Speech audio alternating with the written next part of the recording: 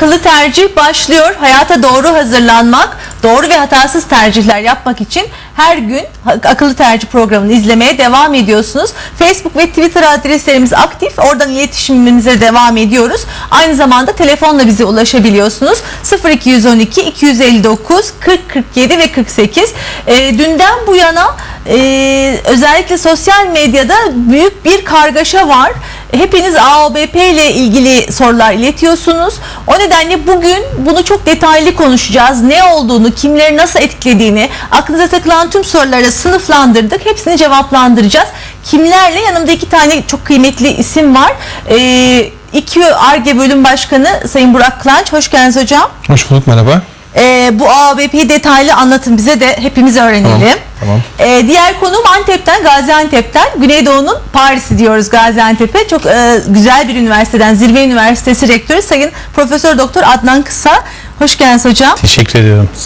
Antep'te okumak ve Zirve Üniversitesi'nde okumak nasıl olacak? Detayları, bölümlerinizi, kaç öğrenci alacaksınız? Hepsini soracağım. Buradan paylaşacağız. İyi ki geldiniz. Teşekkür ederim. Evet, akıllı tercih başlıyor arkadaşlar. Hayalindeki üniversite, hayalindeki bölüm, hayalindeki meslek. Fotoğrafını ya da videonu çek, hayallerini paylaş, Akıllı Tercih'te yayınlayalım.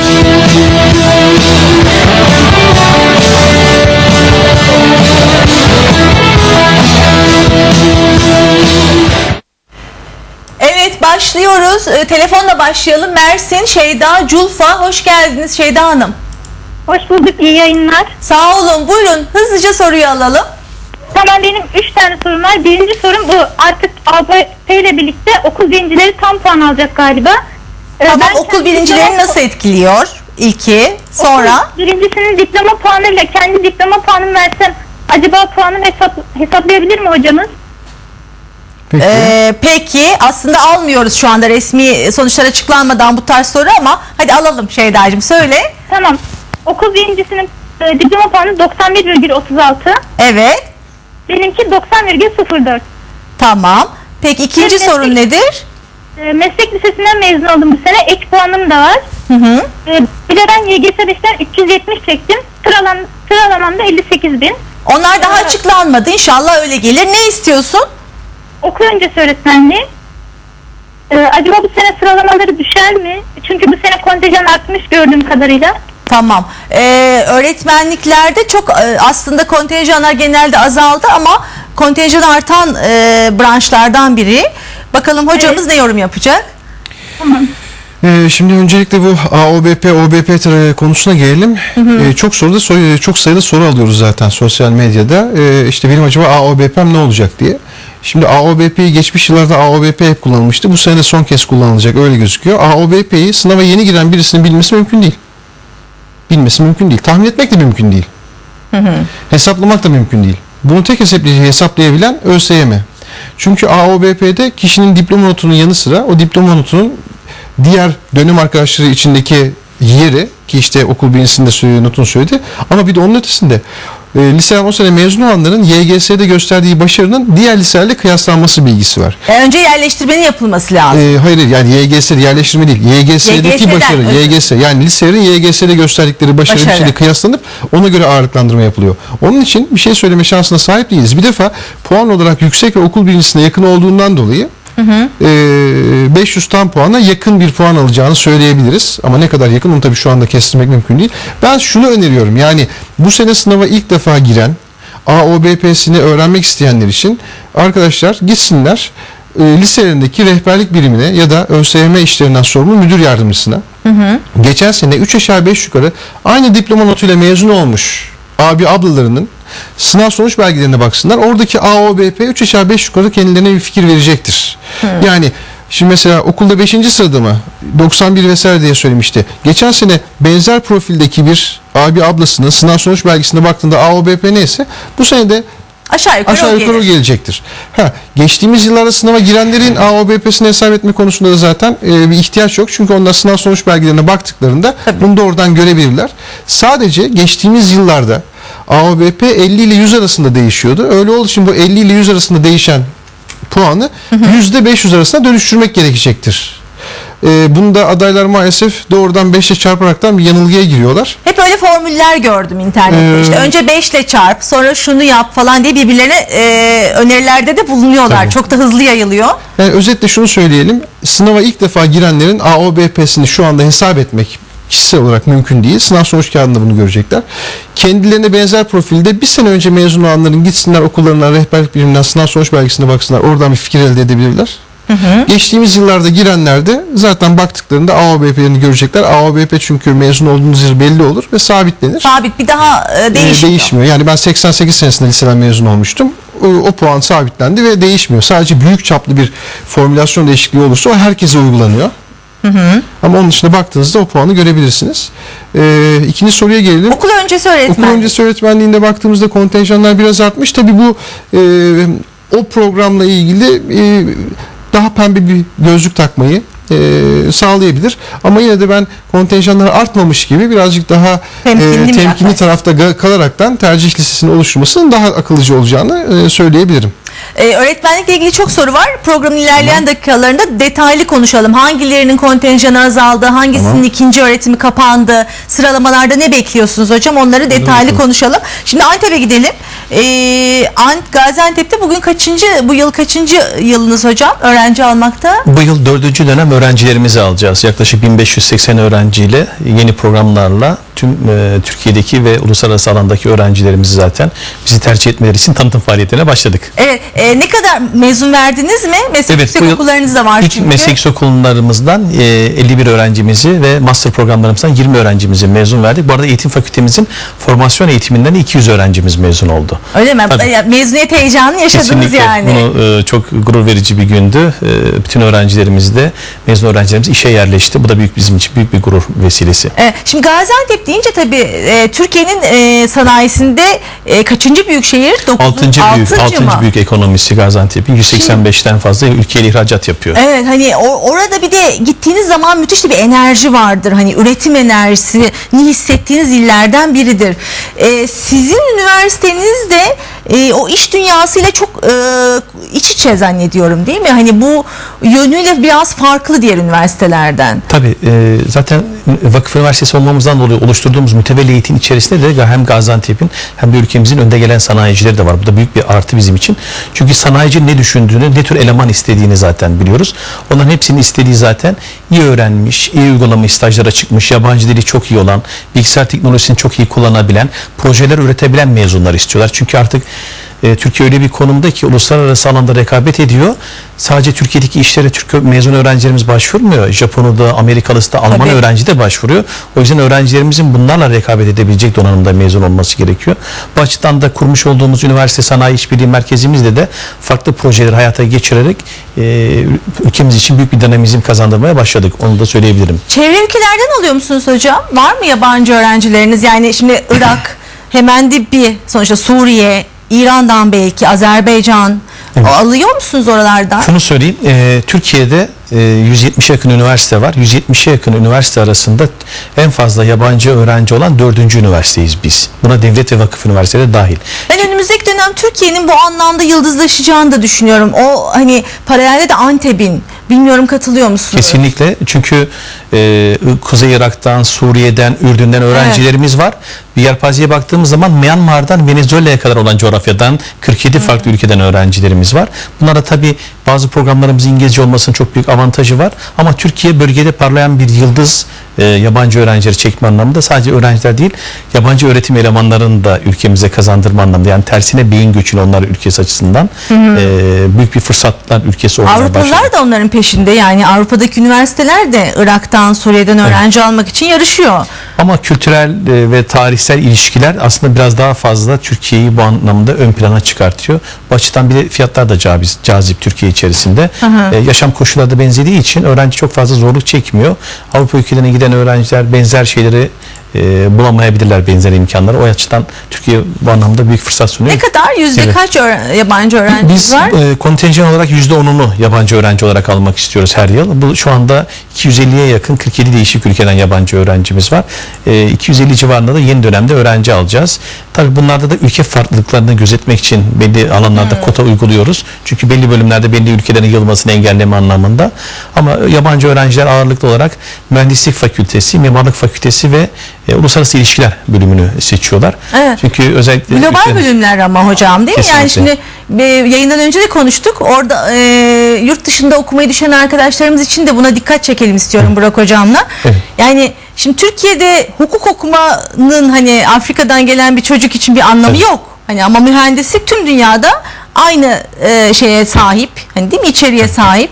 Burada okuyunca gidip ülkesine yapabilir ama Türkiye'de hukuk okuyup ülkesinde hukuk yapamaz. Bu arada da Avrupa'da da var değil mi? Tabii Böyle yani şimdi mesela bize de çok fazla soru geliyor. İşte hocam ben Viyana'da hukuk okuyayım mı? Şimdi ben de hemen şunu soruyorum. Yani Avrupa Birliği'nde mi çalışacaksın ya da işte Avusturya'nın hukukuyla ilgili mi daha sonra bir meslek hayatı, kariyer planlıyorsun? Hayır, ben Türkiye'ye döneceğim. Türkiye'ye döneceksen Türkiye'deki mevzuatı bilmen gerekiyor. Türkiye'deki hukuk sistemini bilmen gerekiyor. Tabii ki global anlamda hukuk sistemleri nasıl çalışmaktadır, gelişmiştir, bunu öğreneceksin ama esas olarak çalışacağın yer eğer Türk hukuk sistemi olacaksa yurt dışında hukuk okumanın fazla bir anlamı yok. Hatta mühendislik mimarlık anlamında da belki yurt dışında okumanın Türkiye'deki öğrenciler için çok fazla bir anlamı olmayabilir. Şu açıdan, çünkü siz eğer hayatınızı Türkiye'de sürdürecekseniz bir defa dönem arkadaşlarınız yarın öbür gün sizin meslektaşlarınız, meslek arkadaşlarınız oluyor. Yarın öbür gün bir mühendislik mesleğini icra ederken kafanız bir yerde takıldığı anda bir şeyde çıkmaza girdiğiniz zaman başvuracağınız hocalarınız sizin lisanstaki hocalarınız oluyor. Onun için eğer yurt dışı tecrübesi elde etmek istiyorsa birisinin, bir öğrencinin, bir adayın, bunu ben yüksek lisans ve doktora da edilmesi gerektiğini daha sağlıklı buluyorum.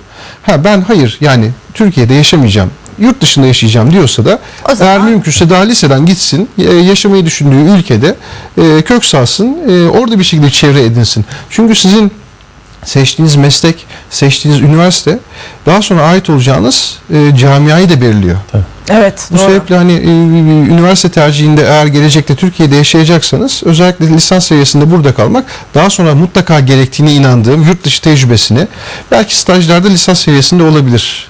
Erasmus'ta olabilir ama değişim programları yüksek lisans var. ve doktorada da elde etmek daha akıllıca gözüküyor. Sizde mesela değişim, hani 2 yıl Türkiye'de okuyorlar, 2 yıl sonra gidip yurt dışında okuyorlar, çift diploma alıyorlar. Var mı böyle uygulamalarınız? Şöyle, biz Amerika Birleşik Devletleri'nde 20'ye yakın üniversiteyle 2+2 anlaşması yaptık. Bunun anlamı şu: bizde hazırlığı okuyorlar, 2 yıl bizdeki derslerini tamamlıyorlar. 3. ve 4. sınıflarını yıl kaybetmeden, çünkü hangi derslerin sayılacağını şu anda anlaşmalarla belirlediğimiz için orada 3 ve 4'ü tamamladıktan sonra öğrencilerimiz hem Zirve Üniversitesi diploması, örneğin Houston Üniversitesi'nde diplomasını alabilir. Örnek vermek istedim sadece. Web sitemizde bu üniversiteleri görebilirler. Bazı üniversitelerde şöyle bir anlaşma yaptık. 3 yıl Türkiye'de okuyorlar, hazırlık dahil. 4. sınıfını Amerika Birleşik Devletleri'nde tamamlıyor. Hem mezun olduğu üniversitenin diplomasını alıyor, hem bizim vermiş olduğumuz diplomayı alarak çift diploma programlarına mezun oluyor. Bir yıl fazla kalırsa master programlarıyla mezun oluyor. Erasmus zaten çok farklı bir konu. Onda da öğrencilerimiz 1 ya da 2 sömestr oralarda okuyarak, ki oradaki öğrenciler de üniversitemize geliyor şu anda, bu açıklarını kapatabiliyorlar. Uluslararası olmak çok çok önemli. Bu da farklı ortamlara girebilmek, uluslararası camiayla iş birliği yapabilmek, projelerinde çalışabilmek açısından öğrencilerimize bir fırsat sunuyor. Biz stajlarımızı da öğrencilerimizin Avrupa Birliği ülkelerine yaptırıyoruz şu anda. Öyle mi? Tabii. Staja da gönderiyoruz. Staja da gönderiyoruz ve bunun dışında da her yıl en başarılı 27 öğrencimizi, ki 27 Gaziantep'in plakası. Evet. Niye 27 diyecektim hocam? Keşke 80 olsaymış. Keşke 80 öğrenciler öyle diyor şu anda. Son kurlarını Amerika Birleşik Devletleri'nde Purdue Üniversitesi'nde tamamlatıyoruz kurlarını. Bu da mütevelli eğitimimizin sağlamış olduğu başarılı öğrencilere bir fırsat. Çok farklı burs imkanlarıyla zaten başarılı öğrenciyi her zaman desteklemek istiyoruz. Çünkü sonuç olarak kendi en değerli sermayemiz olan insan kaynağına yatırım yapıyoruz. Evet. Ve bakıldığı zaman da bu anlamda çok farklı cazip burs fırsatlarıyla öğrencilerimizi destekleyen bir üniversiteyiz. O detayları internet sitenizden bulurlar mı hocam? Yani tabii, burslarınızı falan yazıyor musunuz? Mesela ne kadar bu sene 1580 öğrenci alacağız dediniz. Ne kadarı burslu? 1580 öğrencinin bu sene %75'ini burslu alıyoruz farklı alanlarda. %75. Evet. Ve bu anlamda da gerçekten çok başarılı öğrencilerimiz şu anda 81 ilden 47 farklı ülkeden biz yabancı öğrencilerimize de burs veriyoruz. Öyle mi? Tabii, çünkü o ülkelerin de başarılı öğrencilerini ülkemize kazandırmak, burada Türk kültürüyle yetiştirmek, döndükleri zaman bizim en doğal bir büyükelçimiz gibi orada çalışmalarına fırsat sunabilme açısından yabancı öğrencilerimizin de öğrenim ücreti anlamında %50 burs sağlayarak onları ülkemize çekiyoruz. Birazdan fakülteleri konuşalım. Hangi bölümleriniz var? Şimdi Burak Hocam, şu AOBP'yi bir anlatır mısınız? AOBP nasıl hesaplanıyor? Şimdi yani çocukların hayatında radikal her şey mi değişti? Hani OBP değil de AOBP oldu. Şöyle bir özetleyin bize. Önce toz ve sis bulutu var derler ya, her şey başlangıçta. Orada şöyle başlamak lazım. İşte Temmuz ayında tercih döneminde, Ağustos'un ilk haftasında adaylar biliyorsunuz tercih formlarını Ankara'ya gönderecekler. İş bitecek, tercihleri bildirme işi bitecek. Ondan sonra Ankara'daki bilgisayarda herkesi yerleştirecek. Yerleştirirken neye bakacak? Yerleştirme puanına bakacak. Yani bir kontenjan var. Oraya 2 kişi yerleştirecek, 2 kişi talip olmuş, birini yerleştirecek. Bunların yerleştirme puanlarına bakacak. Buna Y puanı diyoruz. Y puanı da sınav puanının üzerine okuldan gelen puanla hesap ediliyor. Dedim ya, her şey toz ve sis diye en başta. Çünkü buradan başlamak lazım. Okuldan gelen puanın, okuldan gelen bir puan var ya, AOBP mi olacağı, OBP mi olacağını işte şu anda YÖK ve Danıştay bir şekilde atıştılar, öyle diyelim, ve karar verdiler. Ne oldu? AOBP olacak. AOBP oldu. Şimdi bu gelen puan sonucunda ne olacak? Adayların kendi içlerinde almış oldukları puanlar belki değişecek ama sıralamaları değişecek. Yani AOBP olsaydı şöyle olacak bir sıralama, OBP olduğunda belki böyle olacak. Bunun geçen sene üniversite bölümlerinin oluşan taban puan ve başarı sıralarıyla bir alakası yok. Bu sene oluşacak. Yani bu sonuçta AOBP, OBP tercihi, AOBP'nin olmasına karar verildi. Adayların kendi aralarında bu sene oluşacak sıralamayı değiştirdi. Böyle oldu. OBP olsaydı farklı olacaktı. Şimdi bunu yapılabilecek bir şey yok. Sınav sonuç belgesini adaylar aldıklarında ne görecekler? Bir puan görecekler, bir de başarı sırası görecekler. Kendileriyle ilgili, her puan türünde. Şimdi bir defa çok fazla soru geliyor ve hepsini düzeltmeye çalışıyorum. Efendim işte puanlar yükselir mi, alçalır mı, hangi puana bakacağız, ne kadar yüksek puandan tercih edelim? Arkadaşlar yıllardan beri söyleriz. Yıllardan beri söyleriz. Biz şarkısını, klibini yaptık hocam. Bu programda da yayınlayalım. Yani, puana değil, sıralamaya bakmak gerekiyor. Bakın, hani futboldan örnek veriyorum. En iyi öyle anlaşılıyor. Avrupa kupalarına katılmak için örneğin ilk 4 takım içinde yer almak gerekiyorsa, Süper Lig'de bir sene ilk 4'te örneğin 78 puanla yer alıyorsunuz. Başka bir sene 80 puanla yer alıyorsunuz. Öyle olduğu için puana bakmak yeterli değil. Önemli olan sıralamaya bakmak. İlk 4'te yer alırsanız sıralamaya göre yapacaksınız. Onun için puanlar yükselir mi, alçalır mı? Evet, görünürde puanlar yükselir. Ha bakın, bugün işte gene bir gazeteye ben bir beyanat vermiştim. Onu da hemen internet sitesine koymuşlar. Siz de beğendiniz. Örneğini vermek istiyorum. Lütfen hocam, çok anlaşılır çünkü. Şimdi sonuçta efendim bu sene puanlar düşecek mi? Evet, görünürde puanlar düşecek. Niye düşecek? Çünkü geçen sene okuldan gelen puanın çarpıldığı katsayı 0.15'ti. Bu sene 0.12. Öyle olduğu için maksimumda 15 puanlık bir düşüşü zaten bekleyebiliriz. Ama bu şu anlama geliyor. Yani sizin önemli olan boyunuzdur. Hani bir gün alçak topuklu ayakkabı giyersiniz, bir gün yüksek topuklu ayakkabı giyersiniz. Bakıldığında daha yüksek gözükürsünüz, daha alçak gözükürsünüz ama boyunuz değişmez. Yani bu katsayılar farklılaşabilir ama hani başarı sırası esaslıdır. Değişmeyen başarı sırasıdır. Böyle açıklamaya çalıştım. Sanıyorum da anlaşılır oldu. Puanı bir tarafa bıraksın adaylar. Başarı sırasını görmemiz gerekiyor. Peki başarı sıralarını nasıl etkiliyor? Etkiliyor mu? Çok mu etkiliyor? Şöyle söyleyelim. Başarı sıralarını AOBP, OBP değişikliği mi? Tabii ki etkileyecektir. Yani sonuçta yani okuldan gelen bir puan var diye söylemiştik. Okuldan gelen bir puanın hesaplanma yöntemi, bir yöntemde bir adaya şu kadar katkı sağlarken diğer yöntemde bu kadar katkı sağlıyorsa, rakibine de bu kadarken bu kadar katkı sağlıyorsa sıralamalar değişir. Söylediğim gibi yani kendi içinde sadece sıralamalar değişecek. Bunun da nasıl sonuçlandığını bir şekilde sınav sonuç kağıdını aldığında görecek her aday. Peki okul birinci, şimdi ben toparladım da AOBP ile ilgili. Okul birincilerini nasıl etkiledi? Şimdi okul birincileriyle ilgili net bir şey söyleyeceğiz. AOBP sisteminde okul birincileri tam puan alır. Yani 500 puan alır. Bu 500 puan bir katsayıyla çarpılır. Geçen sene 0.15'ti. 75 puan alıyordu okul birincisi en yüksek. Bu sene 0.12 katsayı olduğu için 60 puan alacak. Söylüyorum 60. Bir daha söylüyorum hocam, 60. Şimdi bir daha söylüyorum 60. 75 duyana kadar soruyorlar. 60 puan alıyor. Yani okul birincileri alan içi tercih yaptıklarında 60 puan alırlar. Bu kesindir ve değişmez. Bir meslek lisesi birincisi eğer kendi alanında gidip de ek puan alıyorsa ek katsayıyla, bu durumda 0.18 katsayı olduğu için 90 puan alır. Ama hani genelde okul birincileri alan içi tercih yaptığında 0.12 katsayıyla 60 puan alacaklardır. 75'i unutun. Öyle bir şey yok. net bir şekilde söyleyelim. Tamam. Bu da çok fazla gelen bir soruydu. Bir de eğer hani zamanım varsa şunu söylemek istiyorum. Yani AOBP inanılmaz tükaka bir sistem olarak son zamanlarda algılanıyor. Şimdi AOBP esasında kendi içinde tutarlı bir takım dayanakları olan, insanların keyfi bir şekilde ortaya koymadıkları bir sistem. Olumsuz tarafları olabilir ama dayanaklarının da olduğunu bilmek gerekiyor. AOBP başarılı öğrencileri, liselerin başarılı öğrencilerini, birincilerini ve birinciye yakın olan öğrencilerini her zaman için kollayan bir sistemdir. Bu çerçevede çok başarılı bir İstanbul Lisesi, Kabataş Lisesi, Atatürk Fen Lisesi'nin birincisi ya da birinciye yakınlarıyla çok mütevazi Anadolu'nun bir ücra kasabasındaki lisenin birincisi ya da birinciye yakınlarının arasında bir fark yoktur AOBP sisteminde. Başarılı öğrenciler arasındaki farkı ortadan kaldırıyor. Başarısızların arasında yani sonuçta fark yaratıyor. Başarılı bir lisede vasat öğrenci olmakla başarısız bir lisede vasat öğrenci olmak arasındaki farkı ortaya koyan bir sistemdir AOBP. Ve dediğim gibi bilimsel ve matematiksel dayanakları vardır. Ama siz diyebilirsiniz ki ya kardeşim sadece birinci ya da başarıları değil, İyi ya da kötü lisenin vasat öğrencilerini de eşit şekilde değerlendirsin diye yaklaşıyorsanız devlet olarak AOBP'yi bırakıp OBP'ye geçebilirsiniz. Bunun da tabii haklı tarafları vardır. Ama bu bir tercihtir. Önümüzdeki seneden itibaren de OBP'nin kullanılacağını görüyoruz. Önümüzdeki sene ne olacağını konuşacağız. Şimdi Antep'te Zirve Üniversitesi'nde hangi bölümler, fakülteler var hocam? Böyle hızlı bir üstünden geçelim mi? Çok hızlı bir şekilde geçmek isterse biraz önce kardeşimiz Eğitim Fakültesini sordu. Eğitim Fakültesiyle başlayayım.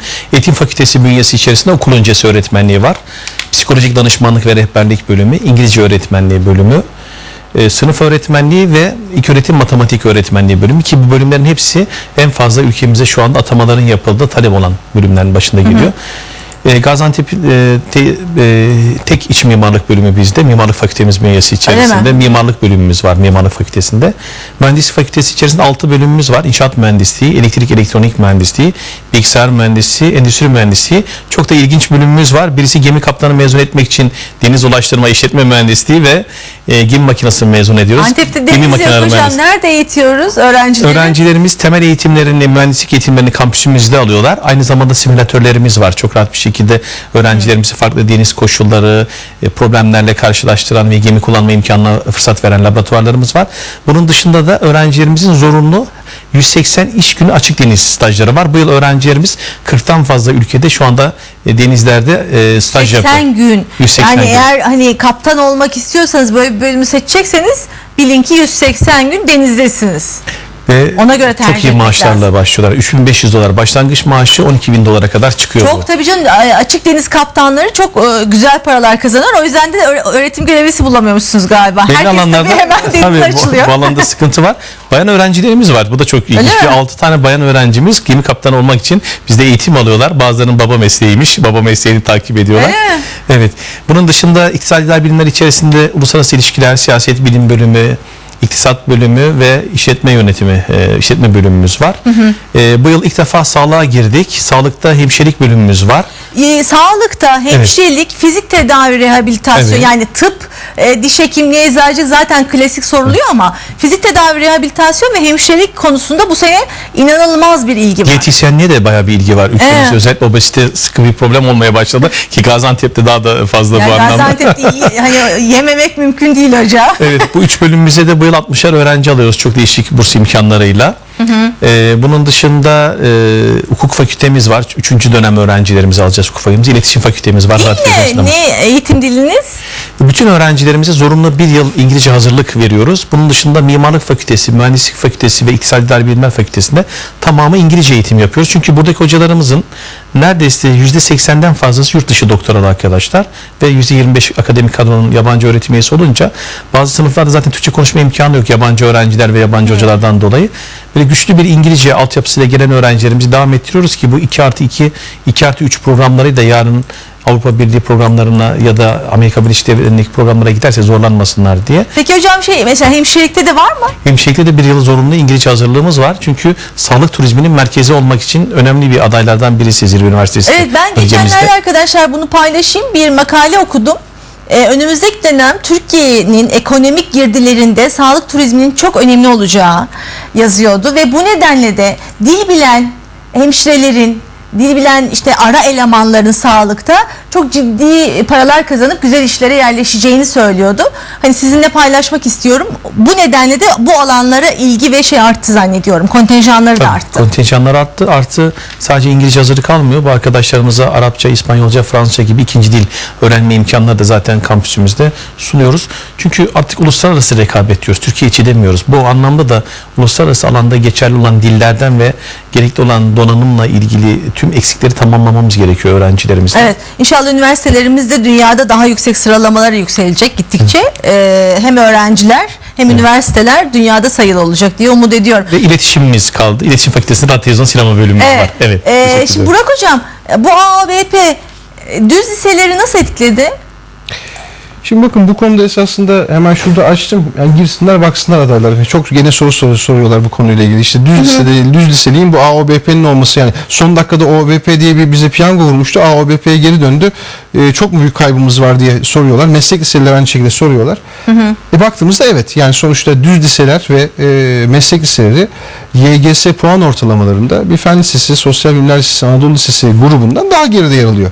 Hani bunun da somut esasında kanıtı YGS sonuçları açıklandığında ÖSYM'nin sitesinde bütün istatistikler yayınlandı. ÖSYM'nin sitesine girsinler. Sol tarafta işte 2012 ÖSYS ile ilgili bir link var. Tıklasınlar. Orada duyurular kısmında YGS'nin açıklandığı kısma girsinler, baksınlar. 20. Biz sayfada. Biz de paylaşalım arkadaşlar Twitter ve Face'ten o linki. 20. sayfada işte en başarılı olan lise, işte sosyal bilimler liseleri, askeri liseler, fen liseleri, Anadolu liseleri, özel fen liseleri de gidiyor.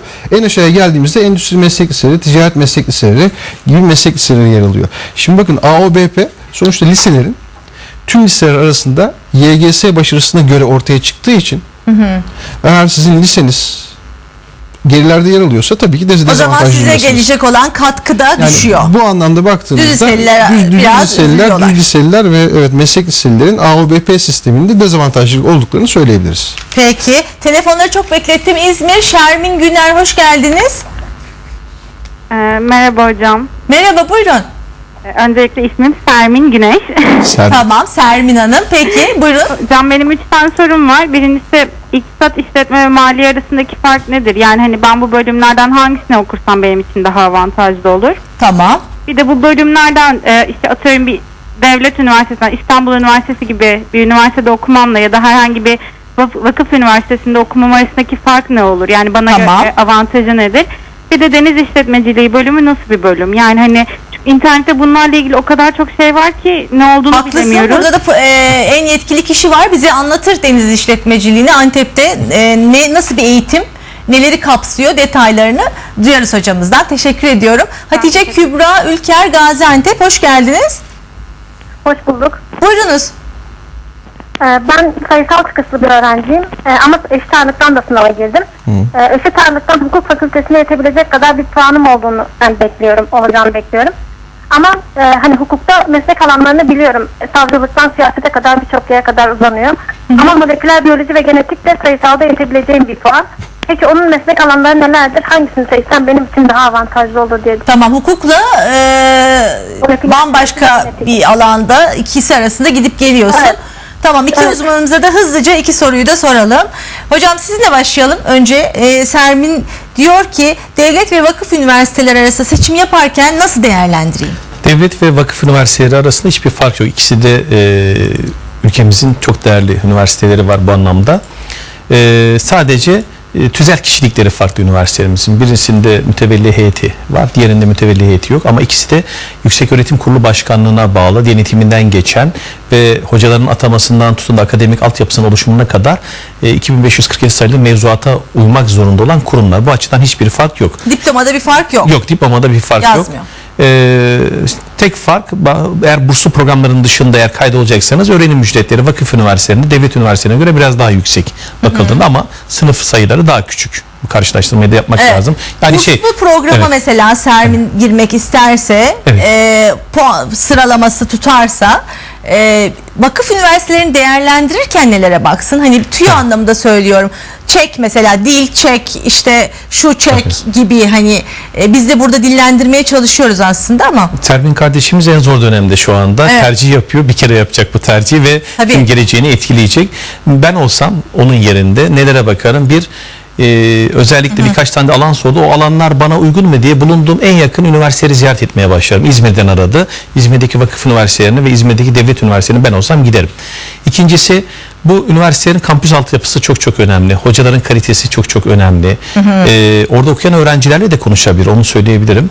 Ve yabancı dil öğrenmezse iktisat, işletme, kamu maliyesi neyi bitirse bitirsin. Artık yabancı dil olmazsa olmaz. İyi bir yabancı dil öğretebilme ile ilgili sistem var mı üniversitede diye bakmak gerekiyor. Değişim programları var mı? Dil öğrendiğiniz sadece Türkiye'ye yönelik çalışmayacaksınız. Üniversite sanayi işbirliği ile ilgili faaliyetler neler? Öğrencilerini staja gönderiyor mu? Stajlarda sahip çıkıyor mu? Bunlara bakması gerekiyor.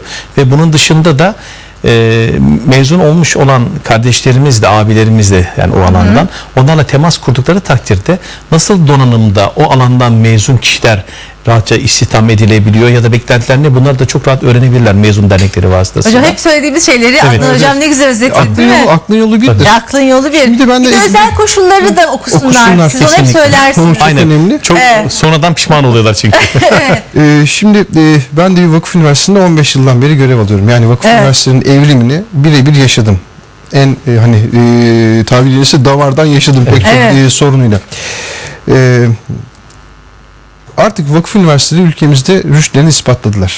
Yani bundan bir 10 sene önce vakıf üniversitesini tercih etmeli miyim diye birisi sorduğunda ben de bir devlet üniversitesi mezunu olarak cevaplarken tereddüt edebiliyordum. Ama artık vakıf üniversiteleri eğitim kalitesi olarak, öğrencilere sunmuş oldukları imkanlar olarak bence kendilerini kanıtlamış durumdalar. Hepsi mezun verdi, çok sayıda üniversite işi alanını insan yetiştirdi. Elle tutulur sonuçlar var. Doğru söylüyorsunuz. Bunlar gerçekten çok önemli. Bir de artık hep aynı şeyi söylüyoruz yıllardan beri. Üniversite öğrenciliği demek derse girip çıkmak demek değil. İnsanların kendilerini geliştirmek zorunda oldukları bir dönem üniversite öğrenciliği yılları. Ve bu da çok güzel bir ifade. Öğrenci demek eski dilde talebe demek. Talebe demek talep eden demek. Öğrenci talep ettiğinde, bir şeyler istediğinde bunu vermeye hazır olması gerekiyor üniversitenin. Bunun altyapısını kurmuş olması, bunun çalışmalarını yapmış olması gerekiyor.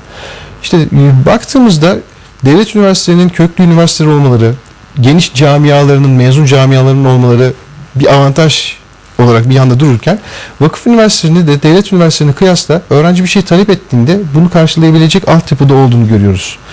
Bu anlamda işte zaten öğrenciler ikilem içinde kalabiliyorlar. Yani bir tarafta her ne kadar kendilerini ispat etmiş olsalar da yeni sayılabilecek camialar ve vakıf üniversiteleri ama her şeyi vermeye hazırlar isteyen öğrenciye. Bir tarafta da yine gayet güzel gelişim içinde olan ama vakıf üniversitelerine kıyasla birazcık daha öğrenci talep ettiğinde verme konusunda sıkıntı yaşayabilecek sınıf mevcutları örneğin verecek olursak ama yaş olarak daha yaşlı, daha tecrübeli, camiaları daha geniş devlet üniversiteleri. İşte öğrencilerin bu anlamda gerçekten pek çok faktörü bir araya getirip doğrularını kendilerince bulmaları gerekiyor. Bu arada ben öğrencilerde şunu da çok görüyorum. Burslar sanki hani ben gireceğim, bir yıl sonra hani bir yıl tamam bedava okuyacağım, %100 çok başarılı bir öğrenci. Ama seneye keserlerse ben ortada kalacağım gibi bir durum kaygıları da var haklı olarak. Bunlar özel koşullarda yazıyor mu hocam? Yani hangi şartlarda kesilir burs? İşte kaç yıl kesilir? Bunları bulabilirler değil mi tercih etmeden önce? Çok iyi okumaları lazım. Çünkü çok kalabalık aslında özel koşulların olduğu hususlar. Ama ben kardeşlerimize her zaman söylüyorum. Eğer burslu programlara giriyorlarsa burs kesilme koşullarını çok iyi okumaları gerekiyor. Sizde nasıl mesela hocam? Biz hazırlık bir 4 yıllık programı kazanan bir kardeşimizin hazırlık artı 4 yıl boyunca başarısız dahi olsalar bursunu kesmiyoruz. Çünkü olabilir, üniversiteye alışmada sıkıntı çekebilir. İlk defa lise ortamından üniversiteye gelmiş olabilir. Ama bu 5 yıl boyunca biz bunu garanti ettiğimiz için o açıdan burslu öğrenciler çok rahat olarak başlıyorlar. Başarısız olan yok mu burslu girip? Var. Ama birkaç ders fazla alarak zamanda bitirebilen öğrenciler de olabiliyor. Başarısız olduğu dönemi aldığı ekstra kredilerle tamamlayıp ve burs imkanları çok geniş olduğu için illa burslu girenlerin burs imkanı sonuna kadar devam edecek, işte 5 yılın sonunda kesilecek. Bazen de şöyle bir şey yapabiliyoruz. Hani öğrencinin ailevi durumu olabiliyor, sıkıntılı olabiliyor. Biz öğrenciye kampüste işte imkan da veriyoruz. Yani o zaman ne oluyor? Hem bursunu almış oluyor, hem imkan sunmuş oluyor. Ya da yani bu ön yargıdan sıyrılmak lazım. Kesinlikle. Biraz iyi okumak, iyi araştırmak lazım. Hani haklısınız.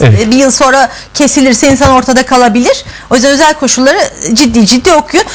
Sermi'nin çok ilginç deniz işletmeciliği. O da bir bayan. bu alana girmek istiyor. Hocam çok kısa özetler misiniz? Şimdi birkaç program var denizcilikle ilgili ülkemizde. Bir gemi makineleri mühendisi, gemi makinesi mühendisi mezun ediyor. Diğeri deniz ulaştırma işletme diyor. Deniz ulaştırma işletme deyince kaptan. Bir deniz işletmeciliği var. Tamamen deniz ticareti, yani şöyle söyleyeyim, kaptanlık ve gemi makinesi mühendisi dışındaki alanlar, yani o bir şirketin yönetilmesi, brokerlık gibi, sistemin işleyişi gibi, yani gemi kullanmanın dışında, tamiratının dışında denizle alakalı tüm işlemlerin yapıldığı şey. Benzer şey otobüs işletmeciliğinde de vardır. Normal atıyorum turizm işletmeciliğinde de vardır. Deniz işletmeciliği bölümleri tamamen olayın, deniz sektörüyle ilgili olayın işletmecilik boyutuyla alakalı. Yani yönetimi, organizasyonu, planlanması, pazarlaması, yani oradaki ürün neyse işte. Zaten az da fakültede, şimdi yönetmenim söylüyor, 7 fakültede varmış. Evet. Yani çok da yaygın değil. Yani İzmir'den arıyor. İzmir'de 9 Eylül Üniversitesi'nde deniz işletmeciliği bölümü var. Onu oradan biliyorum. Bir de kardeşimiz işletme mi, iktisat mı, kamu maliyesi mi dedi.